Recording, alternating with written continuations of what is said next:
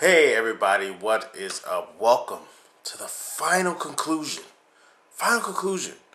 of Favorite Vloggers Memorable Moments of 2012. Must say I took at least 20 minutes to scale down out of a list of many, but this number one, topped off all of them.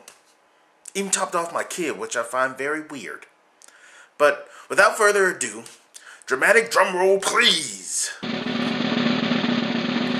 Yes, that's right. This memory, it cracks me up when I think about it.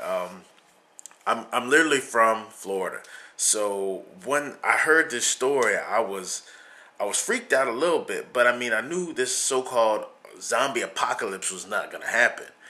But just fresh off the heels of that bath salt zombie eating guy, this dude decided he was gonna make a prank video, and I mean, I can understand his point of view. I mean, pranks right now are what's really hot. I mean, you usually want to get people, to get their reactions. I guess it's what they call reaction videos, things of that nature.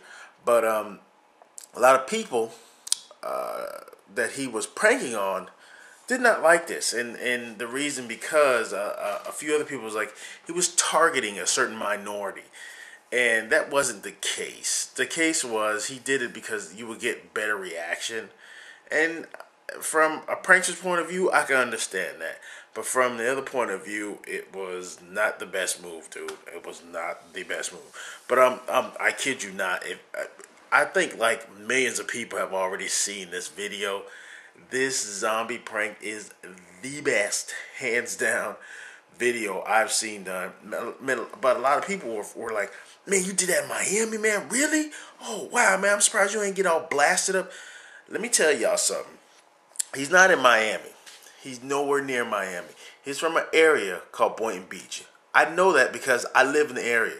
And what gave it away was when he went to the basketball field one, I knew right away what that was. I grew up in this area. And if you don't believe me, for people that have like Google Maps, Google Map Boynton Beach and Google Map the area like Northeast First Way, Northeast First Lane, Northeast First Avenue, and you will see the same area that he did in the videos. It's pretty much on this Google Map. I grew up in that area, especially the part where the guy pulled out the gun and was getting ready to shoot him. That's like 30 seconds away from my house. So I do know that this guy did not do this in Miami, but that's besides the point. I don't want to bust this guy's balls.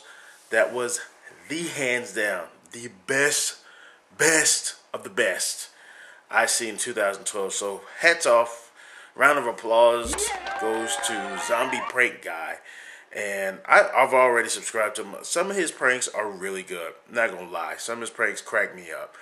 Some of them are on that threshold. Was like you pushing the envelope, man. Be a little careful what you do. But overall, his zombie prank was the best memory of 2012. And that's it, guys. That was it. I can't believe it's already over. 2012. So many awesome memories. Some of them not the best, especially this past month was really, really rough. There was some tough things going on, especially with the Sidney Hook shooting, which I'm starting to hear there was some allegations of some hoax going on, but I don't know. I try not to look into these things too much. But just like that, man, 2012 was over. Damn. And just like that, I think I might as well be over with this vid. So with that being said, guys, please make sure you go check us out on Facebook. The link right up there, right above. Go ahead and click that bad boy. And by all means, guys, if you got a chance, please click that right down there and subscribe, man. Subscribe, okay? Guys, I hope you had a great Christmas and a Happy New Year.